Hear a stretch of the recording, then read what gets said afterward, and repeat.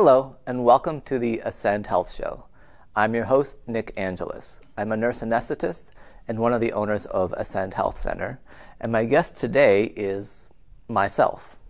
So this will be a shorter show than usual since I only can entertain myself for a few minutes at a time, but I wanted this to be one of these medical disclaimer shows, because every time we do a show, I might say something like, "Don't try this at home, kids," but every so often it's important for me to just get on camera and explain why all of the valuable medical advice that you might hear or see on this show doesn't mean that you need to take it all in and immediately start doing all of it without talking to your healthcare professional. Sort of like those warning labels on toasters that say don't throw it into the tub. Yeah, that's what I'm talking about. But it's a very interesting topic because there's health information everywhere. Every time you look at WebMD, it's, yep, I've got Crohn's. So how do we educate ourselves about health? How do we know we're getting the right message while still availing ourselves to all the education that's out there? And obviously there's huge examples like COVID. You want controversies, just start researching that and let me know what you find out about boosters and shots and mRNA, but I'm already getting off topic. So the one thing I want to talk about as we're talking about health education and the disclaimer that you can't believe everything that you see on even a prestigious broadcast like WCTV, is what about quick fixes? So we obviously at Ascend Health Center deal more with mental health. And for some patients, it's actually really simple. They are sad, and then they come in and they talk to a therapist or they get an antidepressant, and then they feel better. And every so often they check in, and that's the end of the story. But because we specialize in treatment-resistant depression, a unfortunately much more common theme is that someone comes to us after they've been to 5 specialists or they've tried 20 drugs. And at that point, there isn't a quick fix.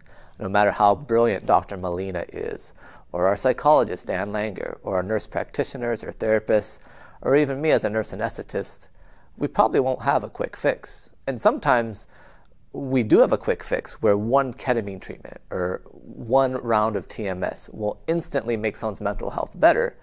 But is that the end of the story? Does that mean that for the rest of their life they won't struggle with depression? Usually it's a hard road. It's more of a marathon than a sprint. So as you're looking online for different solutions for mental health or even other physical problems, how can you discern this is an actual solution for me, or I'm about to waste a lot of money and it's not going to do anything for me other than the joy of writing a 1-star review? So one way to think of it is, and again, this is community TV, and if it was anywhere else, it'll be censored immediately, is think of the benefits of illicit drugs. Heroin relieves pain. So does fentanyl. Cocaine increases brain-derived neurotrophic hormone in our brain. These are wonderful things, but you'll never hear a medical professional, including me, to be clear. This would be a very bad show if you clipped it at the wrong time. You'll never hear someone saying, try some cocaine for that. I mean, past like 1880. No one's recommending that you go find some narcotics on the streets of Akron.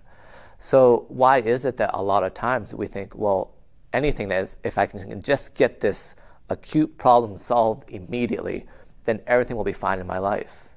The problem is that a lot of quick fixes, even though it's not as preposterous of an example as trying street drugs, it still is the same conclusion where, oh, you know what, my anxiety gets better as long as I have 3 glasses of wine.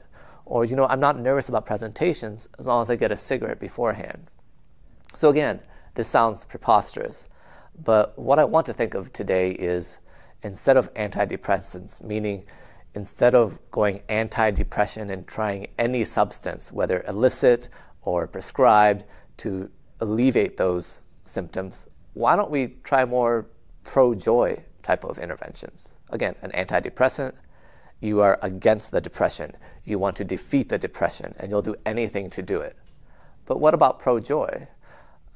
At Ascend Health Center, a lot of our patients have revved up nervous systems where everything is louder, everything is more intense. Sometimes we'll have diagnoses for these. Borderline personality disorder, which happens through trauma. Or we'll say, oh, you've got bipolar disorder. And it's immediately like, here's your disorder. We must fix this at any cost. And of course, that's what we try to do. I'm a healthcare professional. That's kind of what I signed up for, is fixing things. But there's another side to this coin, and that is, well, why don't we concentrate on pro-joy instead of anti-depression? Yes, with your borderline personality disorder, you can get very depressed, almost suicidal sometimes, and it's terrible. But sometimes, even with that specific disorder, there are moments of pure, unadulterated joy that most other adults are like, you're way too happy. You need to calm down. You need to tone down. But there's some wisdom, even in the scriptures, for example. There's a saying of Jesus where it says, come to me like little children. Now, does that mean I color between the lines or outside of the lines and I'm not always potty trained? No. But it does mean that even as adults, we miss out on things if we miss out the joy of being a child. So, none of this is to tell you to take illicit drugs. None of this is to tell you to stop taking your psychiatric drugs.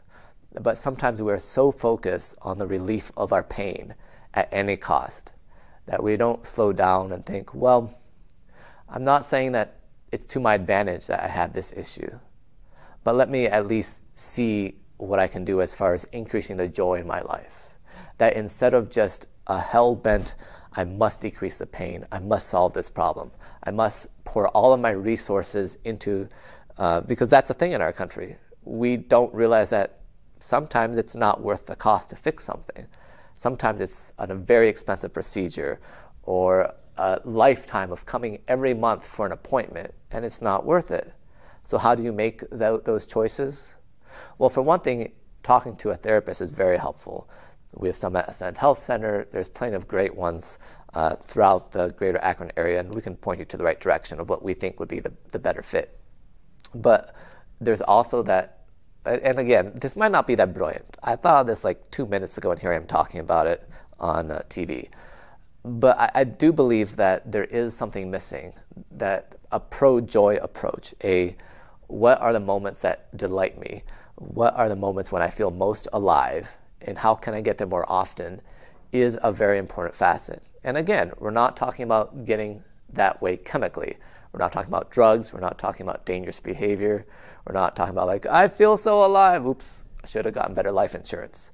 What instead I'm saying is that if we can cherish the moments of happiness that we have, if we can focus on those, not in a grasping way of, oh, I hope this never ends, but just a realization that not everything is perfect, but this is a good moment in my life. And it's almost like I'll put this in my pocket, and at some point in the future, when I have a dark, dreary day, I can take out this memory of this great thing that happened. And obviously this is philosophically and spiritually beyond the context of the Ascent Health show. But it's just a word I wanted to share with you, that a lot of times, even as we're seeking for solutions for problems, and I don't want to minimize the agony of mental health issues or even those of neuropathic pain and many of the other issues that we treat, where a nervous system is so geared toward the sympathetic nervous system that you can brush against this fake foliage here and it causes pain. I'm not saying that we should try to fix that, but I am saying that even if your nervous system is one where there's these great highs and lows, that the answer is not to quickly numb it. The answer is not, okay, what drug will help me so that I'm not really living a life, but I'm at least stable. And to be clear, psychiatry has amazing drugs, and many of them will numb the human experience, and that's important for a short amount of time so that you're not suicidal, so that you can function in society. But then we start talking about quality of life, and that's when you have to make decisions with obviously your doctor or healthcare provider of what is our goal here? What is it that I would be happy with? Is it something where I really need some of these dark days to leave, but I'm not willing to give up perhaps some joy or even some mania of, okay, for this day, here's how I'm feeling. How do I stabilize this? And many times it is a case where it's like, okay, this is the best we can do for now, and I'm fine with this, and I'll try out, in a few months. At our clinic, we have many patients who will do transcranial magnetic stimulation, and then we don't hear from them. And then 2 years later, they'll come back and say, okay, I'm ready for ketamine. And in many cases, that's the right approach, that I'm trying something for my health, we'll see what it does, and then I'll give it a break, and then I'll come back. So this is just a reminder that as we're trying to cure depression, or we're trying to be anti-depression, It's similar with cancer and many other diseases, where if all of your focus is on let's get this terrible thing out of my system, sometimes you miss out on the joy that can be like, well, let me hone in on these moments that I have of joy, and how can I expand these farther. So thanks for watching. This has been the Ascend Health Show.